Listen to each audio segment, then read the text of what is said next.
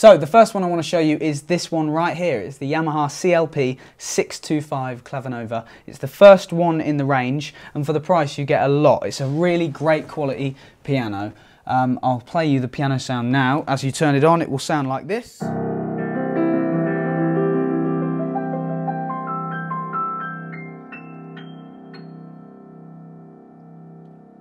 Now that sound you're hearing is the CFX Grand, which is a £100,000 concert grand piano right here on this. And the touch of the keys, I have to say, is really impressive. It's got something called synthetic ivory keytops, so they are weighted just like a real grand piano, which forces you to play a little bit harder, but that's a good thing because, as I say, it's like a real acoustic grand to play.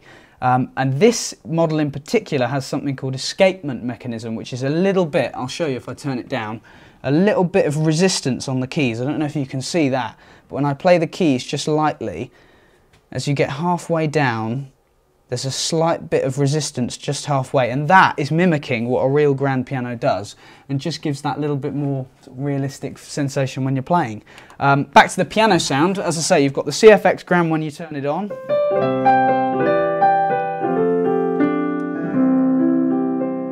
Which is faultless, really, really nice sound. But then you have actually got 10 voices built into this. So you have got a couple of variations on the piano. The second one is the Bosendorfer, which is a very different, softer grand piano sound.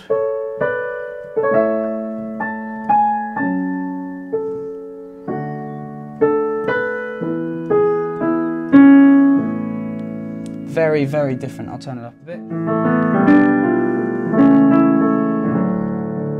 Really nice for sort of classical.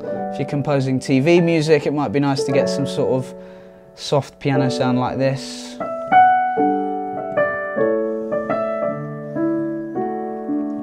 But then you've got things like electric pianos that you can scroll through to.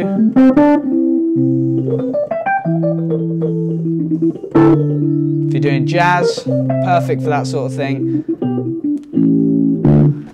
You can even put two sounds together, like an orchestra. So you could have a piano on the main instrument, and then you can have a layer of strings, which is quite nice, like this. Can you hear the strings?